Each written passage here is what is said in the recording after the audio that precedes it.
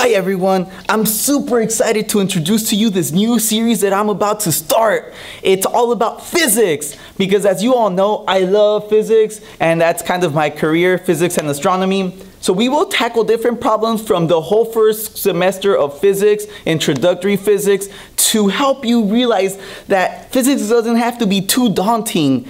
So if you're along with that, get on board. We will solve all the problems, all the difficult problems, and help you realize that physics isn't too hard. Once you guys get each step at a time, that will help digest everything into something really simple. And then by the end of the series, I hope you guys feel like masters and you guys are confident and empowered because you will know how to solve every physics problem there is to solve.